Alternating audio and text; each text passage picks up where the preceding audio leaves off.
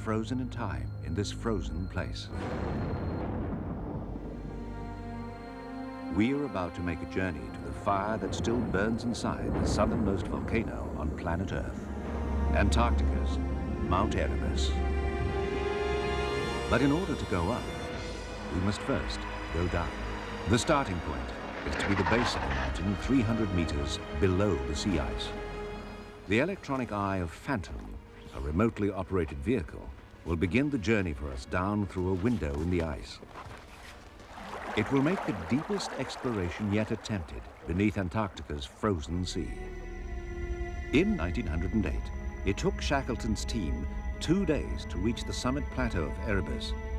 And that's 2 days most modern scientific parties don't have to spare. 3,000 meters altitude in Antarctica is like 4,000 meters elsewhere, because the spinning planet pulls air from the poles towards the equator. The 200-meter climb to the crater rim becomes an exhausting slog in the rarefied air.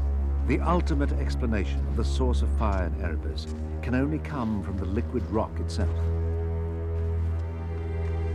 The final stage of our journey will be as challenging as that of Phantom's to the base of the volcano.